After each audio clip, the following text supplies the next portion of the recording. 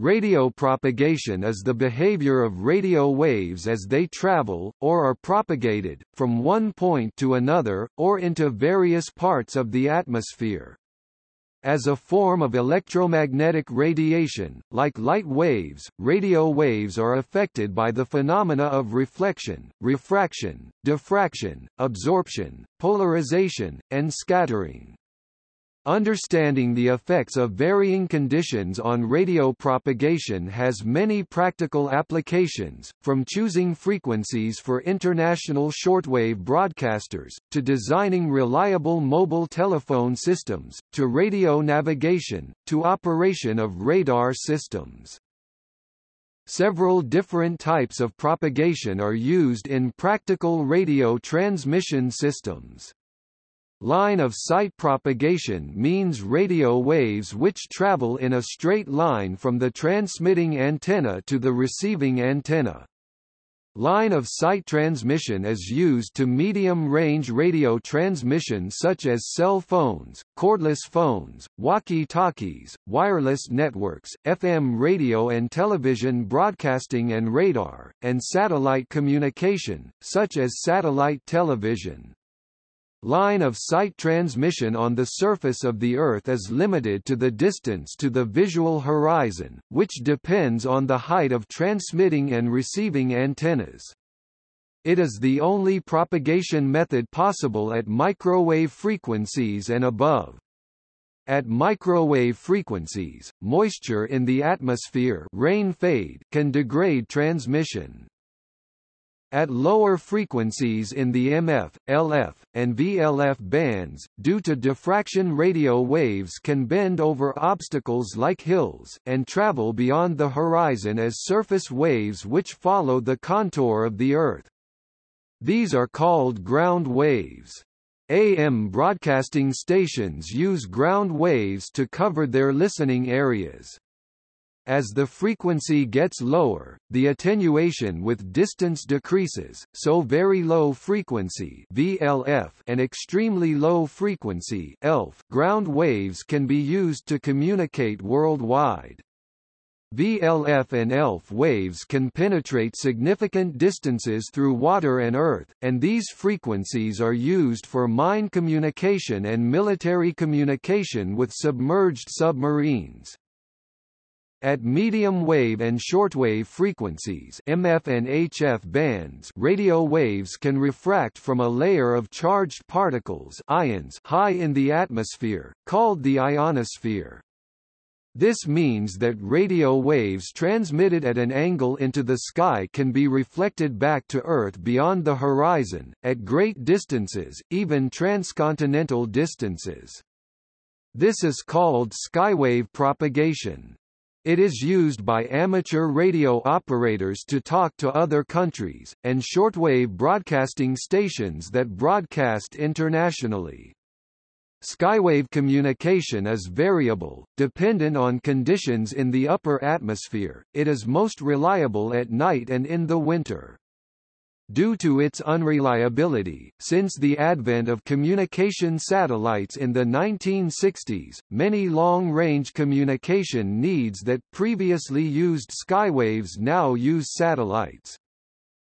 In addition, there are several less common radio propagation mechanisms, such as tropospheric scattering troposcatter and near-vertical incidence skywave (NVIS), which are used in specialized communication systems.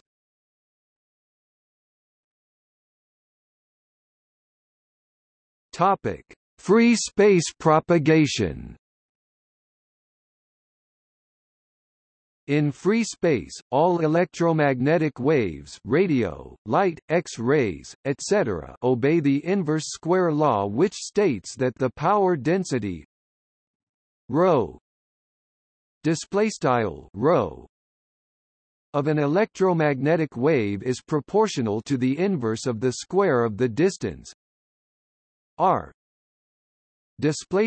r from a point source or ρ 1 r 2 display style ρ propto frac 1 r caret 2 At typical communication distances from a transmitter, the transmitting antenna usually can be approximated by a point source.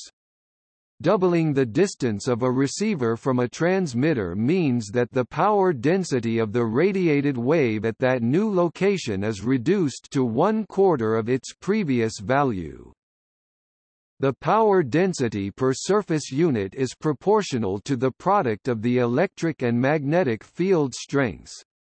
Thus, doubling the propagation path distance from the transmitter reduces each of these received field strengths over a free space path by 1/2. Radio waves in vacuum travel at the speed of light.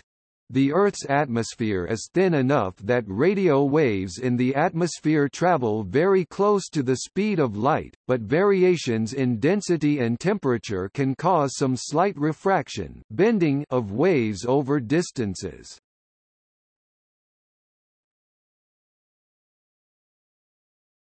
Topic: Modes.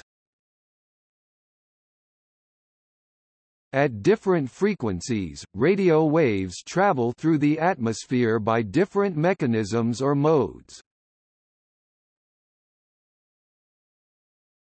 Topic: Direct modes, line of sight. Line of sight refers to radio waves which travel directly in a line from the transmitting antenna to the receiving antenna. It does not necessarily require a cleared sight path. At lower frequencies, radio waves can pass through buildings, foliage, and other obstructions. This is the most common propagation mode at VHF and above, and the only possible mode at microwave frequencies and above. On the surface of the Earth, line-of-sight propagation is limited by the visual horizon to about 40 miles (64 kilometers). This is the method used by cell phones, cordless phones, walkie-talkies, wireless networks, point-to-point microwave radio relay links, FM and television broadcasting and radar. Satellite communication uses longer line-of-sight paths, for example home satellite dishes receive signals from communication satellites 22,000 miles (35,000 kilometers) above the Earth, and ground stations can communicate with spacecraft billions of miles from Earth. Ground plane reflection effects are an important factor in VHF line-of-sight propagation. The interference between the direct beam line of sight and the ground reflected beam often leads to an effective inverse fourth power 1, distance 4 law for ground plane limited radiation.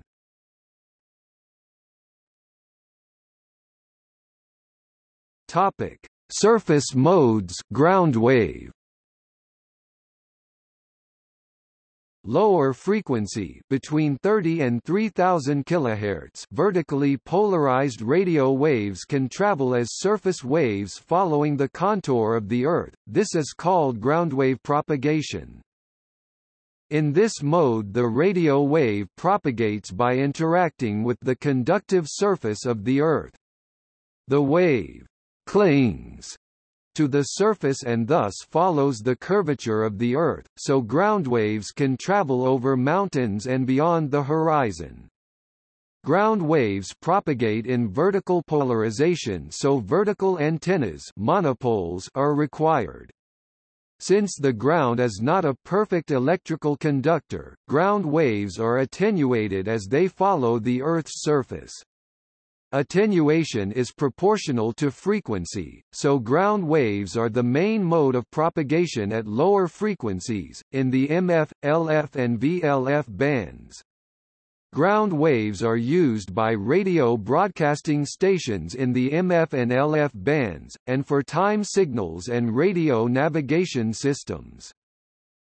At even lower frequencies, in the VLF to ELF bands, an Earth ionosphere waveguide mechanism allows even longer range transmission.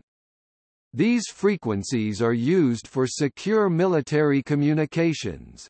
They can also penetrate to a significant depth into seawater, and so are used for one-way military communication to submerged submarines.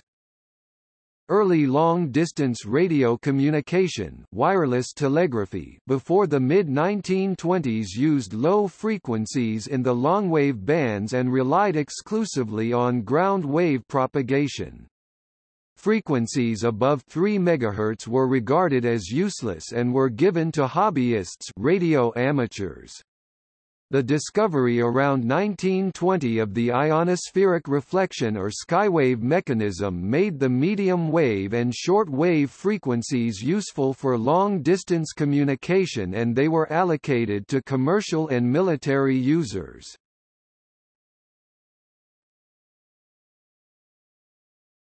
Topic: Ionospheric modes, skywave. Skywave propagation, also referred to as skip, is any of the modes that rely on reflection, actually refraction, of radio waves from the ionosphere. The ionosphere is a region of the atmosphere from about 60 to 500 kilometers, 37 to 311 miles, that contains layers of charged particles, ions, which can refract a radio wave back toward the Earth. A radio wave directed at an angle into the sky can be reflected back to Earth beyond the horizon by these layers, allowing long-distance radio transmission. The F2 layer is the most important ionospheric layer for long-distance, multiple-hop HF propagation, though F1, E, and D layers also play significant roles. The D layer, when present during sunlight periods, causes significant amount of signal loss, as does the E layer, whose maximum usable frequency can rise to 4 MHz and above, and thus block higher frequency signals from reaching the F2 layer. The layers, or more appropriately, regions, are directly affected by the Sun on a daily diurnal cycle, a seasonal cycle and the 11-year sunspot cycle, and determine the utility of these modes. During solar maxima, or sunspot highs and peaks, the whole HF range up to 30 MHz can be used, usually around the clock, and F2 propagation up to 50 MHz is observed frequently depending upon daily solar flux 10.7 cm radiation values. During solar minima, or minimum sunspot counts down to zero, propagation of frequencies above 15 MHz is generally unavailable. Although the claim is commonly made that two-way HF propagation along a given path is reciprocal, that is, if the signal from location A reaches location B at a good strength, the signal from location B will be similar at station A because the same path is traversed in both directions. However, the ionosphere is far too complex and constantly changing to support the reciprocity theorem. The path is never exactly the same in both directions. In brief, conditions at the two termini of a path generally cause dissimilar polarization shifts, dissimilar splits into ordinary rays and extraordinary or Peterson rays, which have difference propagation characteristics due to differences in ionization density, shifting zenith angles, effects of the Earth's magnetic dipole contours, antenna radiation patterns, ground conditions and other variables. Forecasting of skywave modes is of considerable interest to amateur radio operators and commercial marine and aircraft communications, and also to shortwave broadcasters. Real-time propagation can be assessed by listening for transmissions from specific beacon transmitters.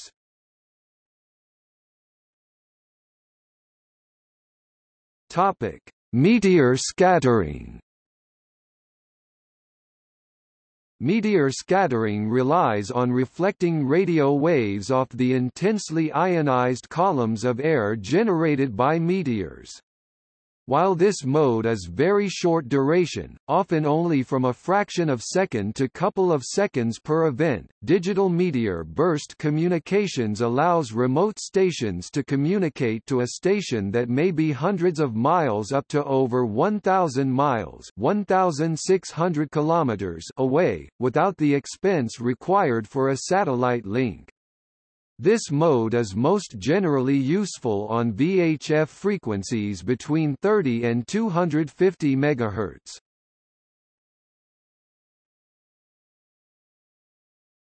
Topic: Auroral backscatter. Intense columns of auroral ionization at 100 km altitudes within the auroral oval backscatter radio waves, including those on HF and VHF.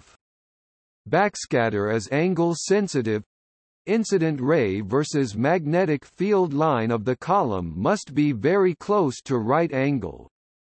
Random motions of electrons spiraling around the field lines create a Doppler spread that broadens the spectra of the emission to more or less noise-like, depending on how high radio frequency is used. The radio auroras are observed mostly at high latitudes and rarely extend down to middle latitudes. The occurrence of radio auroras depends on solar activity, flares, coronal holes, CMEs, and annually the events are more numerous during solar cycle maxima. Radio aurora includes the so-called afternoon radio aurora, which produces stronger but more distorted signals, and after the harangue minima, the late-night radio aurora sub-storming phase returns with variable signal strength and lesser Doppler spread. The propagation range for this predominantly backscatter mode extends up to about 2,000 km in east-west plane, but strongest signals are observed most frequently from the north at nearby sites on same latitudes. Rarely, a strong radio aurora is followed by auroral E, which resembles both propagation types in some ways.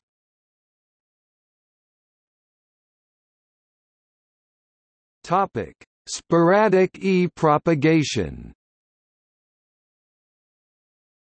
Sporadic-E propagation can be observed on HF and VHF bands. It must not be confused with ordinary HF-E layer propagation. Sporadic-E at mid-latitudes occurs mostly during summer season, from May to August in the Northern Hemisphere and from November to February in the Southern Hemisphere. There is no single cause for this mysterious propagation mode. The reflection takes place in a thin sheet of ionization around 90 km height. The ionization patches drift westwards at speeds of few hundred km/h. There is a weak periodicity noted during the season, and typically S is observed on 1 to 3 successive days and remains absent for a few days to reoccur again. S do not occur during small hours. The events usually begin at dawn, and there is a peak in the afternoon and a second peak in the evening. S propagation is usually gone by local midnight. Observation of radio propagation beacons operating around 28.2 MHz, 50 MHz and 70 MHz, indicates that maximum observed frequency for S is found to be lurking around 30 MHz on most days during the summer season, but sometimes MOF may shoot up to 100 MHz or even more in 10 minutes to decline slowly during the next few hours. The peak phase includes oscillation of MOF with periodicity of approximately 5.10 minutes. The propagation range for S single hop is typically 1,000 to 2,000 km, but with multi-hop, double range is observed. The signals are very strong but also with slow deep fading.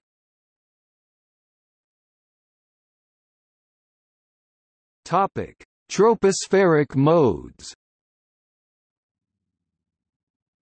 Radio waves in the VHF and UHF bands can travel somewhat beyond the visual horizon due to refraction in the troposphere, the bottom layer of the atmosphere below 20 km. This is due to changes in the refractive index of air with temperature and pressure. Tropospheric delay is a source of error in radio ranging techniques, such as the Global Positioning System (GPS). In addition, unusual conditions can sometimes allow propagation at greater distances. Topic: Tropospheric ducting. Sudden changes in the atmosphere's vertical moisture content and temperature profiles can on random occasions make UHF, VHF and microwave signals propagate hundreds of kilometers up to about 2,000 kilometers (1,200 miles), and for ducting mode even farther beyond the normal radio horizon. The inversion layer is mostly observed over high-pressure regions, but there are several tropospheric weather conditions which create these randomly occurring propagation modes. Inversion layers altitude for non-ducting is typically found between 100 and 1,000 meters (330 and 3,280 feet), and for ducting about 500 to 3,000 meters (1,600 to 9,800 feet), and the duration of the events are typically from several hours up to several days. Higher frequencies experience the most dramatic increase of signal strengths, while on low VHF and HF the effect is negligible. Propagation path attenuation may be below free space loss. Some of the lesser inversion types related to warm ground and cooler air moisture content occur regularly at certain times of the year and time of day. A typical example could be the late summer, early morning tropospheric enhancements that bring in signals from distances up to few hundred kilometers for a couple of hours, until undone by the sun's warming effect.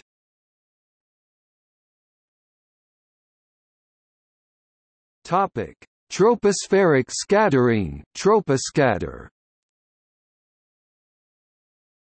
At VHF and higher frequencies, small variations turbulence in the density of the atmosphere at a height of around 6 miles (9.7 kilometers) can scatter some of the normally line-of-sight beam of radio frequency energy back toward the ground. In tropospheric troposcatter communication systems, a powerful beam of microwaves is aimed above the horizon, and a high-gain antenna over the horizon aimed at the section of the troposphere through which the beam passes receives the tiny scattered signal. Troposcatter systems can achieve over-the-horizon communication between stations 500 miles (800 kilometers) apart, and the military developed networks such as the White Alice communication system covering all of Alaska before the 1960s, when communication satellites largely replaced them.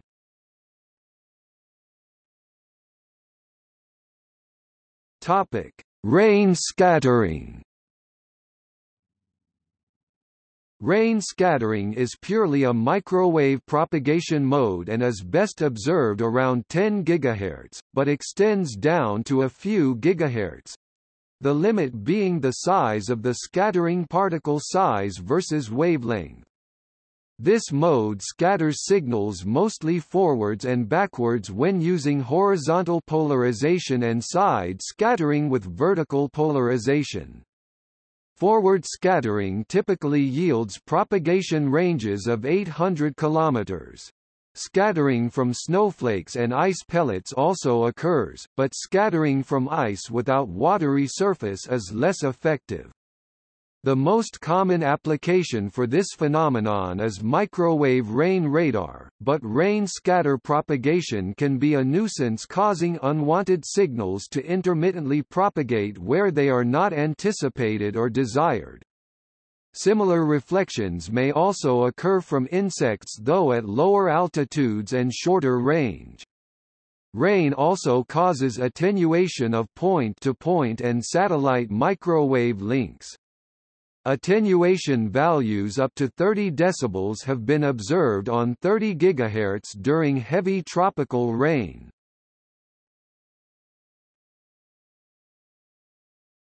Topic: Airplane scattering. Airplane scattering, or most often reflection, is observed on VHF through microwaves and, besides backscattering, yields momentary propagation up to 500 km even in mountainous terrain. The most common backscatter applications are air traffic radar, bastatic forward scatter guided missile and airplane detecting trip-wire radar, and the U.S. space radar.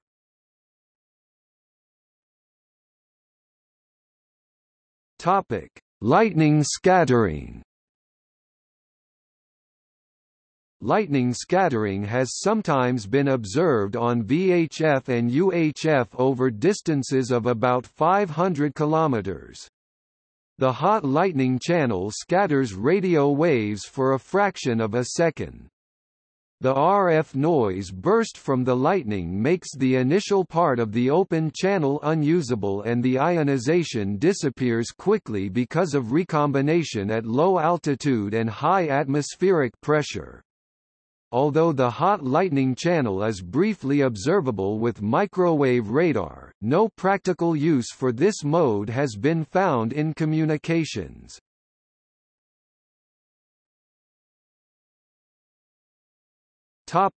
Other effects.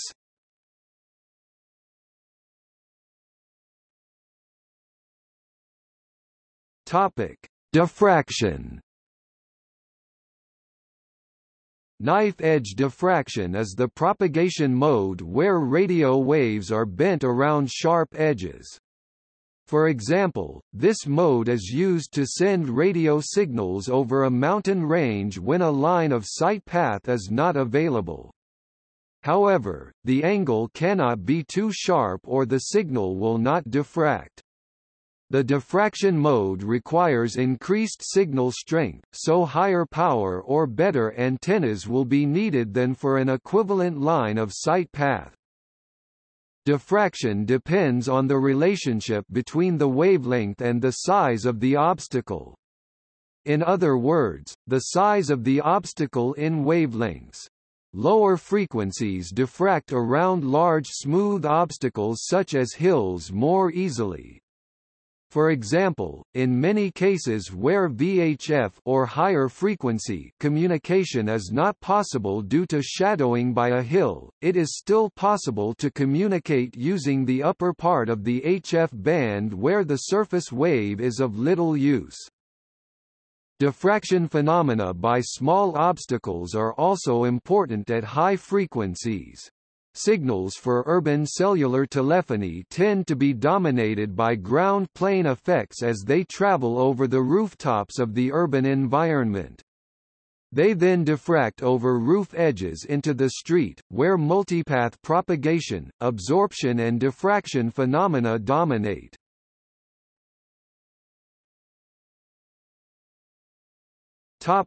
Absorption.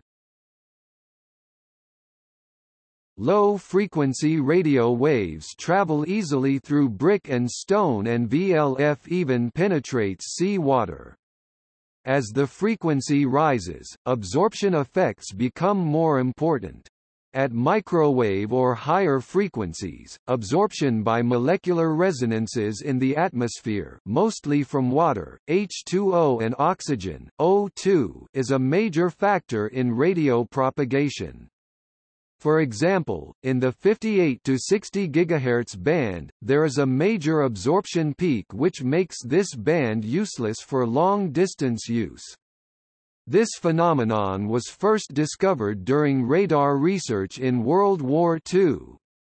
Above about 400 GHz, the Earth's atmosphere blocks most of the spectrum while still passing some, up to UV light, which is blocked by ozone, but visible light and some of the near-infrared is transmitted. Heavy rain and falling snow also affect microwave absorption.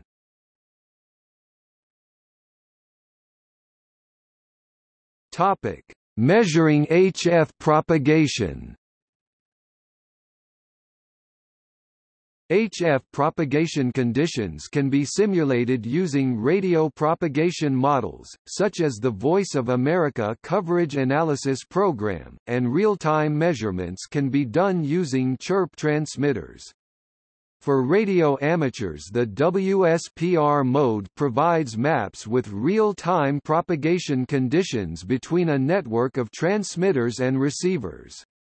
Even without special beacons, the real-time propagation conditions can be measured. A worldwide network of receivers decodes Morse code signals on amateur radio frequencies in real time and provides sophisticated search functions and propagation maps for every station received.